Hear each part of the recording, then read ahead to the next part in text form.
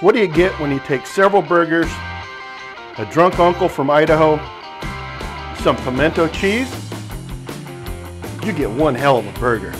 This recipe all starts with the pimento cheese we're gonna make. Now this pimento cheese is something that my granddad used to make, and I'm doing it as best as I can remember, but I mean, there wasn't a lot to it, and it has changed just a wee bit. So I have 8 ounces of just 4 state cheddar,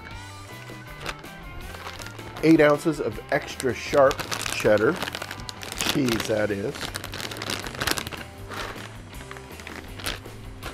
Get in there and mix this up. All right, that's got a good mix to it. Got 1 container of pimentos drained. Throw it in like so. Now I need like 1/4 cup of pickled jalapenos.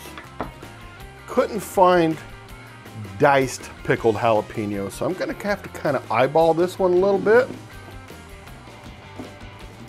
I'm definitely gonna need some juice. That's why I'm wearing the gloves. It's not for Patrick's upcoming surgery if he were having one. That's why I'm wearing the gloves. Just gonna start dicing.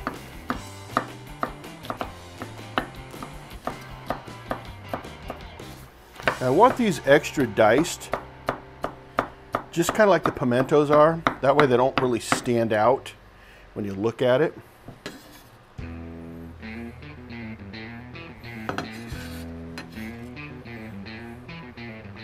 Perfect.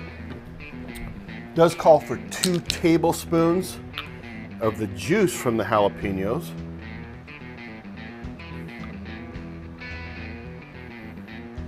Perfect. Take that glove off. I'm gonna mix this up. All right, we do have one last ingredient. Now this is where it can get kind of controversial. Are you a mayo person or a Miracle Whip? I'm normally a mayo person, but for this one I went with Miracle Whip because I think Miracle Whip just has a little extra tang to it. So I need about 1/2 cup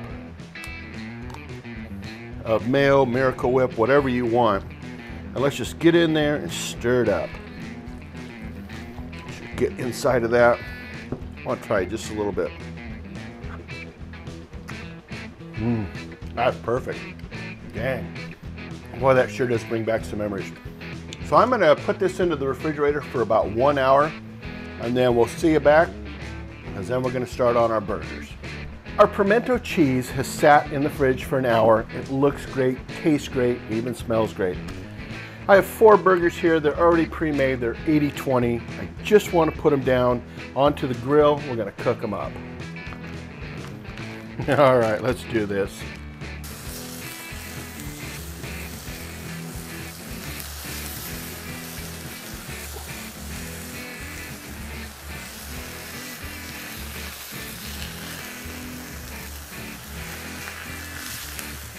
Right on. Let's these start cooking. We'll pull them off, throw some pimento on it, give it a taste. Oh, we do have a surprise as well. It's a local ingredient I think you're really gonna like. We're gonna do this cook about 10 minutes. I just think it's time to just take our burgers off.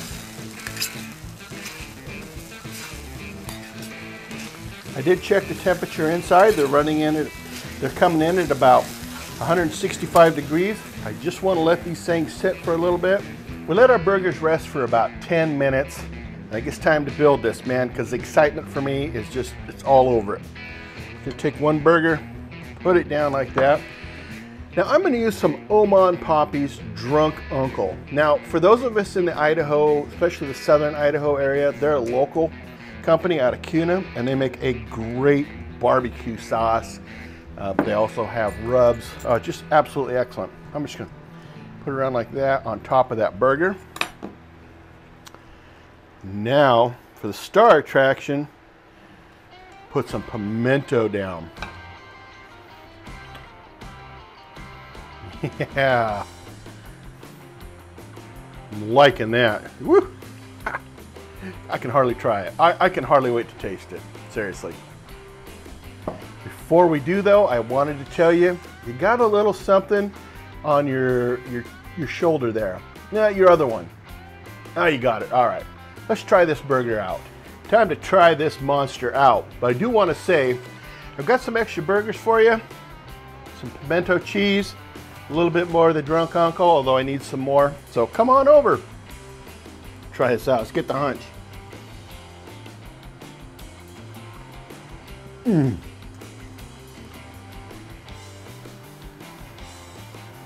hope I don't have anything on my face because this is so good. You get the flavor of the burger, get a little bit of that drunk uncle in there, you get some pimento cheese, all of it just blends together and it's perfect. If you like what you saw, make sure to check out the video. Put a video here, recommended for you. This is also going to be a part of our burger playlist. Make sure you check them out. And going back to eating this thing,